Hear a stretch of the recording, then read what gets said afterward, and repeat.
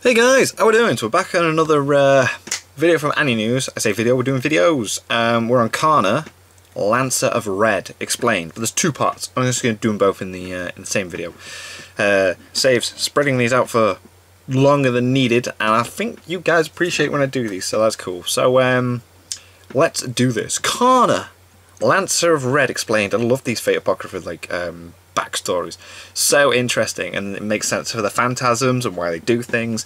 The Shakespeare one was so interesting. I didn't think it would be that interesting, but the Shakespeare one was like, that makes so much sense. So let's get into this. Karna, Lancer of Red, explained. This two part rulers, one. 2 assassins, 1 berserker, 1 caster, a trap, and finally we get to one of the Lancers. Alright. I'm surprised it took this long, actually. Hey, Vlad was pretty cool. Both are pretty badass characters with some rather OP abilities that made for some seriously gorgeous looking fights.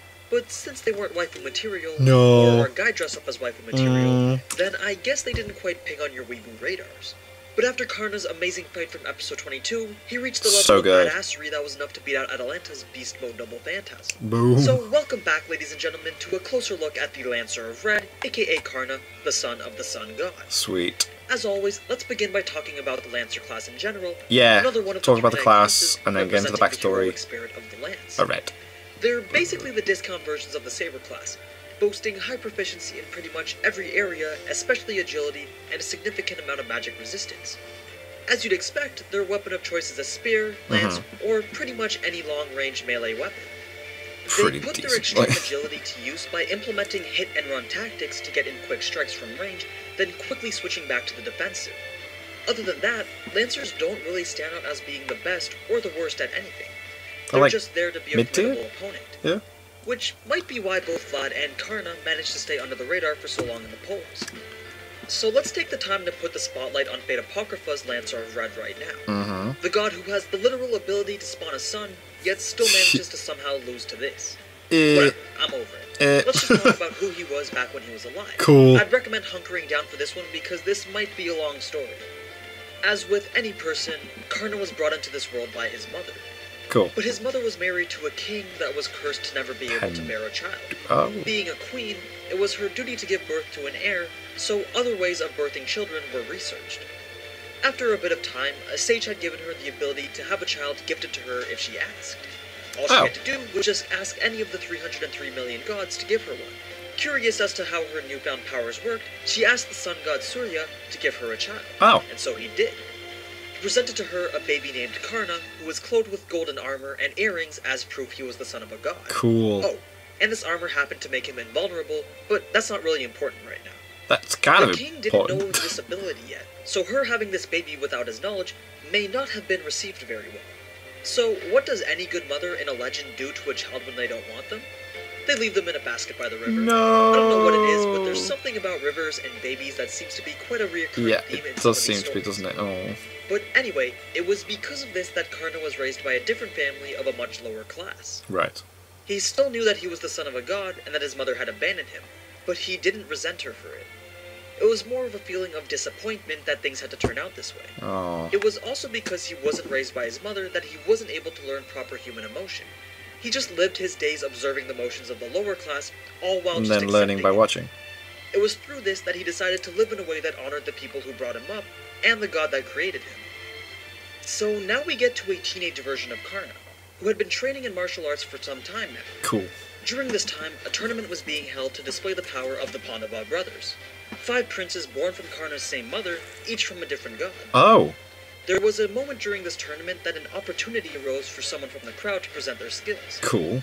Karna, of course, rose to this challenge and was able to perform some of the feats better than any of the princes, including the 3rd prince named Arjuna. I'm pretty sure I said that wrong, but just bear with me. I do all the time. But anyways, he was the son of the thunder god Indra. Right. And at the time, he was considered to be the most skilled archer. Karna proceeded to challenge this prince to a duel. Nice. But since they were not of equal status, he was denied and made a fool of for even attempting. Oh. Through all this mockery, a prince from a different family saw retribution in Karna and took him in and made him a king at his palace. Oh. He saved Karna from the disgrace of being known as someone who doesn't know their place in the world. That's cool.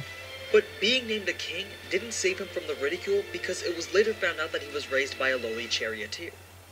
The Pandava brothers would not leave that fact alone and would constantly ridicule him and his father for being born of such low status.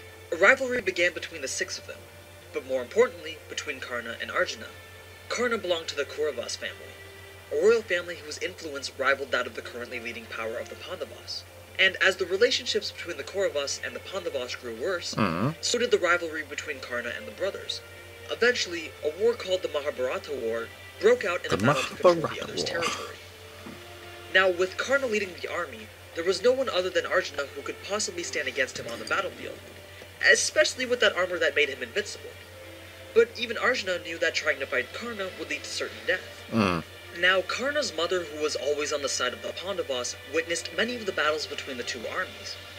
But she knew that no one would be able to stop Karna, so she came up with a plan to reveal Karna's royal lineage to him in hopes that he would switch sides. Oh, right, so if he knew his root... Karna did not decline the offer, but instead posed a question to his mother that questioned the timing of her revelation.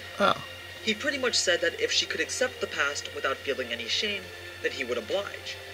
But his mother knew she acted for her own sake. And as such, she couldn't accept her actions as reasonable, so left the negotiations without another word.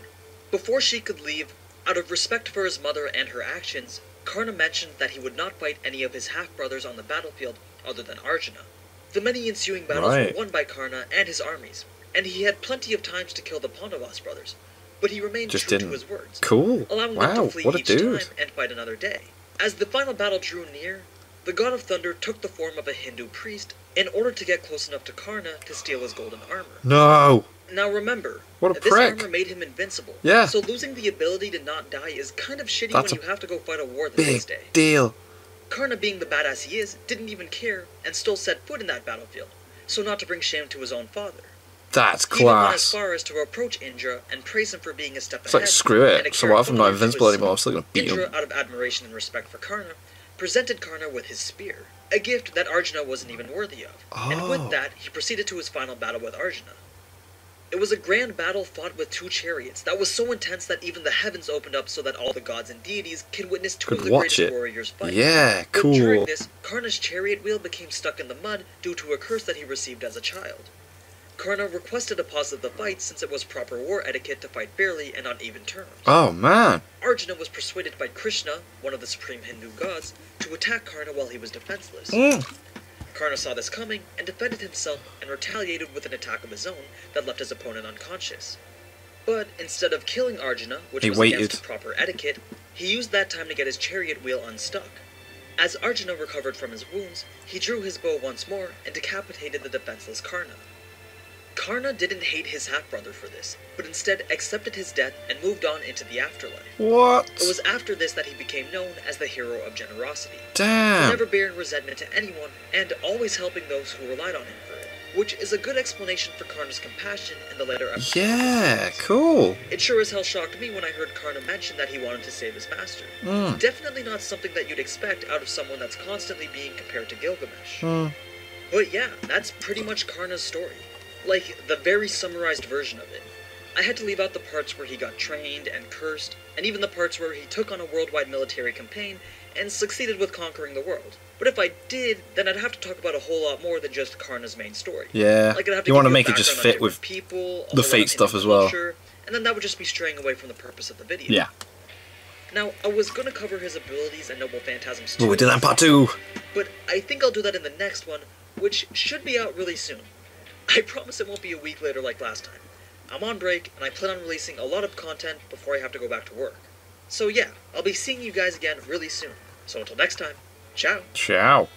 Awesome, right? What a freaking cool backstory. What a guy. What a genuine dude. Wow. Right, let's get into part 2. And I'm back. Alright. Bet you didn't think this video would be out this soon, did you? Well, but as I said, for me. I'm on break and plan on releasing a whole lot of content. So let's jump right into this video with his abilities and noble phantasms.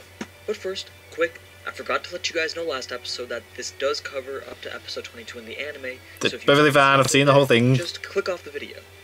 So, unlike Shakespeare, who had only 1 noble phantasm and a few skills, Karna is stacked with 4 noble phantasms and more skills than I honestly feel like counting. Jesus. So let's start with the big guns, his noble phantasms. Starting with the most obvious one, his golden armor and golden earrings. Immortality. This is called Kabasha and Kundala. O sun, become armor. You already know that this armor was meant to signify his godlike lineage. Yeah. But it He's was meant to make him his mother who invincible. brought it into existence because she had prayed for his son to be born with something that could confirm his heritage. And as such, Karna was born with the armor as part of his body, which you already knew made him invulnerable. Yep. Now, if you watched part 1, you know that the god of thunder Indra was able to steal this armor from Karna. Yep. But you're probably wondering that if it was part of his body, How did he steal how it? did he even manage to rip it from his skin? Well, for personal circumstances, while Karna was a child and training with the Hindu priests known as Brahmin, he made a promise to himself that he would never deny a Brahmin's request. So when Indra had disguised himself as one, Karna knew that he wasn't actually a Brahmin. But just the fact that he had the appearance of one meant that he had to oblige. Oh. You know how these heroic spirits are. Once they make a contract, they'll They fulfill just it to do the it. best of their abilities. Yep. But yeah, even though Karna knew that it was a trap, he still released the Still armor did it from his anyway. body and Jesus! handed it over. Although the armor was lost during his life, he still carries it with him in the Holy Grail War, and it essentially has the same effects as when he was alive, making him damn near invulnerable. That's pretty It's a damn defensive type noble powerful. phantasm that protects him from pretty much all damage, whether it be physical or conceptual, by reducing the actual damage to around 10% of what it should be. If it was to have a weakness, it would be that it doesn't protect the inside of his body. So when Vlad had fought Karna and spawned the spears inside of him, Oh. it actually did a fair amount of damage to him. Yeah. His next noble phantasm That goes makes hand sense. in hand with the armor. It plays off of the part of Karna's story in which he receives Indra's spear. The amount of nobility that Karna demonstrated as he handed over his armor, knowing that it was a trap, led to Indra feeling that the only right thing to do was to give Karna his spear as compensation. It's known as Vasavi Shakti, Vasavi O Shakti. son, abide to death. A spear that was so powerful that it was said to have never been handled properly, not even by Oh. the Thunder God himself. Wow. The It's spear and so armor OP, tied no to one the can legend use that it. came from because the spear can only be Properly. summoned once Karna permanently strips himself of his armor. So it's gotta be pretty worth it if he's planning on giving up invulnerability to fight with this spear. The power that is normally used in Karna's armor is transferred over to the spear and channeled into one attack only. But my god, is it a powerful attack. It's said to have the ability to kill the gods themselves, granting it the title of not only an anti-army, but also an anti-divinity noble phantasm. Jesus, Which is understandable anti-divinity. considering it was a weapon created and used by a god. God. I had also mentioned in part 1 that this man can literally spawn a son, and this is exactly what happens That's when he pretty unleashes this damn attack. powerful. It's almost as if the only way to survive it is to have a lot of plot armor, a convenient noble phantasm handed over that negates almost every attack. But seriously, that's just me being a little bit salty.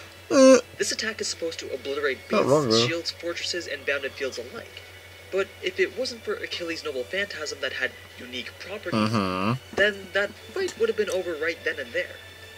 I'm pretty sure that the only thing that counters Karna's noble phantasm is Achilles' noble phantasm. Yeah. So, in So a he way, gives it to you someone could else. say that Karna is even more OP than Gilgamesh. And it's not like Gilgamesh could even pull out this weapon from his gate of Babylon, since it technically never existed in the real world. Ooh. Karna died before he could ever get to use the spear in battle, so any mention of it is just myth. His third is called Brahmastra Kundala. Cool. O Brahma, curse me. Oh, And Brahma. it goes hand in hand with his Not mana burst Obama. skill that puts magical energy Not a into his body. burst. This magical energy usually takes the form of flames that can spawn inside his body and emit outward and transfer to any weapon that he holds. Looks so cool. This noble phantasm increases the range and area that his mana burst skill can affect, as well as provides for a projectile-type explosion that is on the same scale as a nuclear bomb. In order to use it though, Karna would have had to drop his armor and deploy the Vasavi Shakti, so you won't typically see this unless it's in a final fight type situation. Then there's his fourth, called Brahmastra, O Brahma, cover the earth. Karna opens his right eye, calls upon the god Brahma, and emits Looks what's so essentially a freaking Cyclops-style laser cool. beam from It's it. so cool. Look at It's a that. That's focused version of amazing. his mana burst skill, where instead of emitting flames from everywhere, it's channeled and projected in a small, powerful burst. This attack doesn't work when fighting someone who's stronger than him, because as he was cursed in his legend to die helplessly against an equal opponent, Oh. the same curse limits this attack. But considering that there are a few servants that are actually stronger than him, I at didn't least mention that the I know curse of in the past anyways, one. then I think he should He be mentioned it, but fine. didn't say what it was about. Now, what about his other abilities? He has a skill that is directly related to being known as the hero of charity. It's called the discernment of the poor, and it lets him determine the true character and motives of other people. So that's an interesting fact to know, considering that this lets him see right through Shiro's lies and deception, and determine what his true plans are. meaning that if Shiro truly had sinister intentions, then Karna most likely would have done something about it. Simply put though, it's a built-in lie detector, and it comes from his years of observing the people of the lower class that he was brought up with. Yet another example of how the legends mold the servant. Then, it's not like Karna needs it, but he also has magic resistance as a standard for any Lancer class. Damn. He also has the riding skill, much like many of the other Knight class servants. Then he has what's called uncrowned martial arts, which makes his skill and ability seem weaker than it actually is, unless his true name is determined. Oh, that's pretty damn cool. I think that's more of a skill for the game, so not really relevant in the anime, right, considering that he just freely introduces himself as if he cares whether or not people know his true name. The man just wants to throw hands in a fair fight for the ages. Now, all these skills and abilities are nice, but if his master wasn't Shiro, the amount of magic that would be needed to sustain any type of fight would be monumental. It's mentioned that a top-rate mage wouldn't even be able to keep Karna's basic mana burst skill activated for more than 10 seconds. I'm not entirely sure how viable Karna would be in a normal Holy Grail war, but it's still interesting to consider how each of these servants fit into their role in the show so conveniently. It's like putting together the pieces of a puzzle, because if you bring in someone as OP as Karna, you've got to have bring in someone else who can support his existence. Yeah. And if you don't plan on having him win the war, then you have to bring in someone who can counter him. Anyway, that's Karna's capabilities in a nutshell. We pretty much got to see it all in action in episode 22, so I think if you were to watch that fight over again, things would make a bit more sense, since we never really got anything explained to us in terms of Karna's story or strength.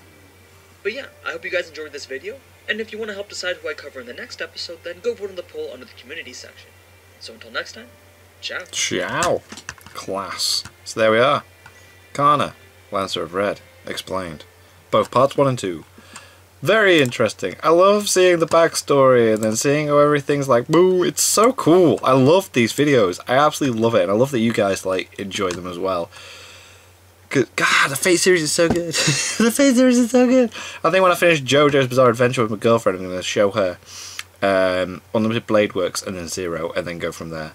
Because my God, what a journey that was for me. I was like, oh, and then we'll go through Apocrypha, and then I'm not really enjoying Last Encore. I'm still putting off the last like few episodes, but it was alright. You know when one thing's amazing and then you watch something else and it's not as good, but it's like, you think, it winds me up. But anyway, thank you guys very much for watching. What do you guys think of that? What do you guys think of this? Click a like, subscribe if you haven't already. Leave comments down below. Let me know what you want to discuss in future videos, and I'll see you guys. Yes, all you guys. Next time.